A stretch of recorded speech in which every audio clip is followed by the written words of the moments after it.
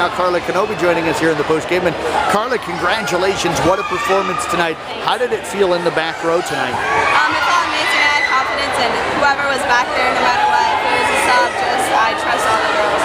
How did you feel like you played? My service seems a little shaky, but other than that, I think I played good. Were you guys anticipating, I know you've seen Carroll a little bit this year in the offseason, they're trying to play a little quicker. How did you guys adjust defensively to that? Well, we knew they might tip a lot, the middle tip a lot, or, we just wanted to get our block up there, and we quickened our pace even more, so it wasn't hard to adjust. A lot of veterans back in the back row this year for you guys. What have you guys talked about this year about needing to do to take that next step? Last year making it to the state tournament. This year I'm sure you want to get a little deeper down there and maybe you win it. Yeah, we just made sure we went to base every time, that we covered our area, that we talked, and that's basically what we did. What was the strongest thing about the back row play tonight, do you think? I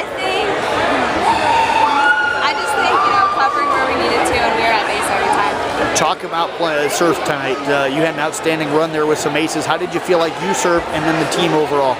We did amazing. I know we went to a couple scrimmages and our serving percentage was down, and we worked really hard on that, and I don't think we only had a couple errors, so that was awesome. What's this one mean to be able to get Carroll in your senior year?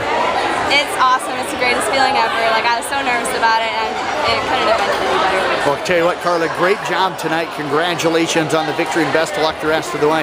Thanks. Karla Knobbe again.